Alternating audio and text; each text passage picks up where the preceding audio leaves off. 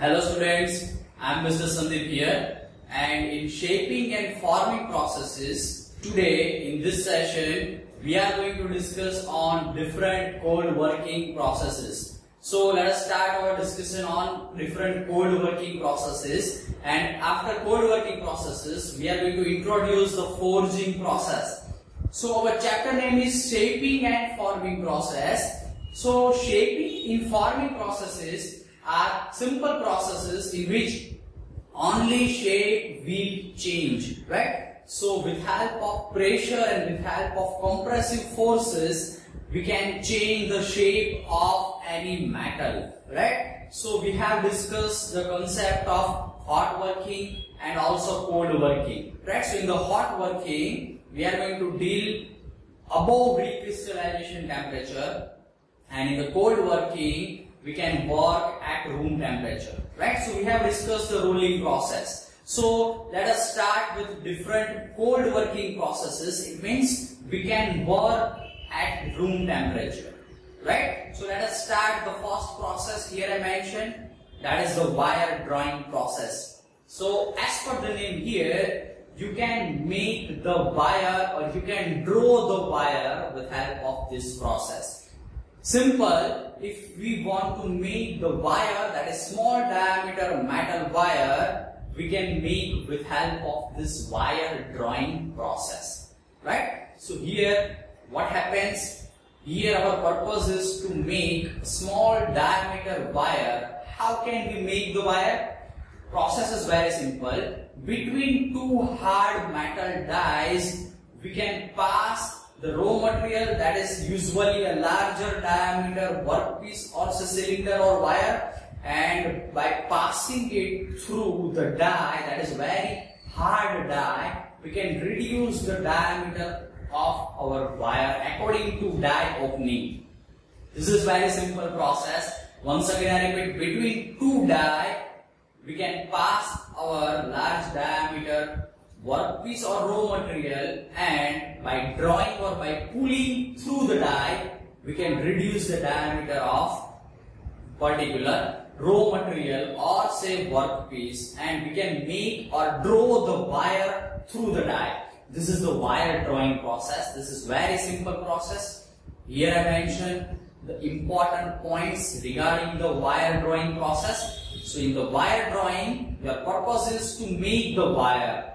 Dies are very useful here, and our raw material is nothing but large diameter wire, right? So wire drawing process is used for making wire.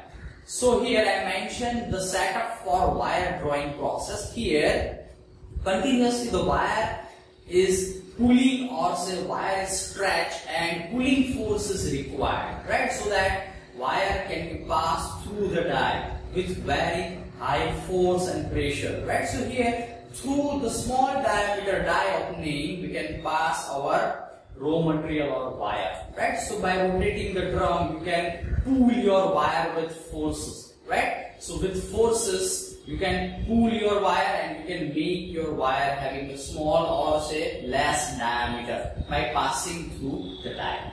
The same process with simple concept is a tube drawing process. So here I mentioned the tube drawing process. Here our purpose is to make the tube or to reduce the diameter of hollow tube or cylinder, and also to decrease the thickness or maintain the thickness. So how can we reduce the diameter of tube or pipe? Here I mentioned the same. So by passing through the die, you can reduce the diameter of your hollow tube, right? So here mandrel is useful. So with help of mandrel, we can maintain the inner diameter, or say we can maintain the thickness. So we can handle the thickness of the tube with help of mandrel. So mandrel is nothing but it is a cylindrical component which is used for handling the hollow job, right? So next here I mentioned the thread rolling process. So purpose of thread rolling is to form or to make a thread on cylindrical workpiece. So for example, in the bolt is nothing but which is having a thread caught on the cylindrical workpiece. So if you want to cut a thread or if you want to make a thread on a cylinder, you can use thread rolling process. So in the thread rolling, two dies are used. One is a simple steady die and another is a moving die. So by relative motion and between the steady and moving die, you can put your cylindrical object, that is workpiece, and you can make a thread on workpiece. Right? So this is the thread rolling process. So in the thread rolling, relative motion is achieved between two dies, and the die is nothing but which is having or which is made of a hard material, which is having a thread or slot cut on its outer surface. Right? So with help of thread rolling, you can make a simple thread on your cylindrical object. Right? So after that, here I mentioned the heading operation. What is the purpose of heading operation? Heading operation is very useful for making the head of the bolt. So in any bolt there will be a head, and how can you make or give the shape to your head? Heading process is used. So as per the name, in the heading process, your purpose is just to make the head and flow your metal according to your cavity, right? So there are various shapes of head available, like taper shape, conical head, hexagonal head, hemispherical head. So all this type of geometries of head can be made with help of heading operation. So what happens in heading operation? In heading operation, your die or your plunger, which is having a particular die cavity according to your purpose of head, which is forced or giving the pressure on your material, and your metal or material will take a shape according to your cavity and your head will be ready. Right? So this is known as a heading operation. Right? So different types of bolt heads can be made with help of this operation. Right? After that, I mentioned the squeezing operation. What happens in squeezing and what do you mean by squeezing? To squeeze means to flow your metal or to flow your component in die cavity. Right? So in the squeezing operation, what happens? With help of upper and lower die, your metal will feel according to your metal will feel in the cavity present between two dies. Right? So here I mentioned the view for the squeezing operation. So as per our discussion, what happens in squeezing? When you apply the upper die or when you apply the upper plunger or when you apply the force, what happens? Your metal will flow or your metal will feel in the cavity or in the empty space between the upper and lower part or between upper and lower die. Right? So here I mentioned the squeezing operation view, in which your metal will feel the empty space between two dies. Right? And your final component will be ready. So this operation is known as a squeezing operation. After that, I mentioned the riveting. So we are very familiar with the rivets. So rivets are used for joining of two plates. So with help of rivet, you can make permanent joint. Right? So rivets are very useful. So how can you do riveting, or in simple words, how can you apply the rivet between two plates? So here by inserting the rivet and by applying the compressive force between two heads, hemispherical riveting or hemispherical lock will be done and your riveting will be ready. Right? So riveting is nothing but it is an operation for applying the rivets. Right? So in the pressure vessels, rivets are most widely used. Right? So with help of upper and lower die, you can make a hemispherical riveting head and apply the permanent joint between two plates. So this is known as a riveting. After that, here I mentioned the introduction of forging. So what do you mean by forging process?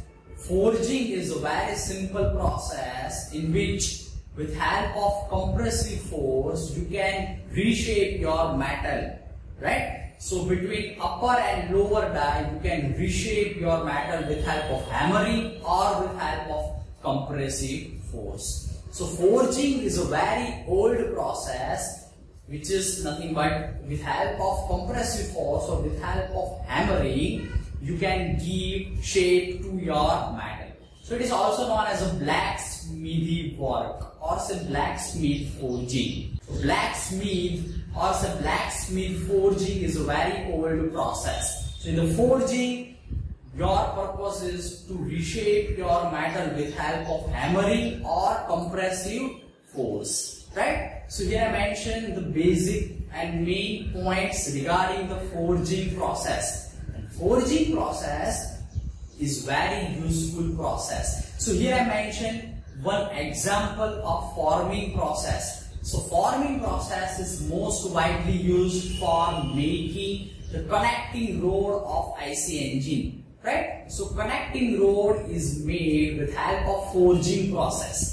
So as per our definition, in forging process, all you have to do is apply the compressive force and between two dies, your metal will fill according to your cavity, right? So by taking a simple circular cylindrical rod with help of dies and with help of the compressive force, your cylindrical rod or cylindrical object can be reshaped according to your connecting rod shape, right? So here connecting rod can be made with help of forging operation, right? So connecting rod is easily made with help of forging by upper and lower die and by compressive forces, right? So here I mentioned the different applications of forging. So with help of forging you can make any component. So in the industries, many components can be made with help of forging process. So forging process is very useful where other processes are difficult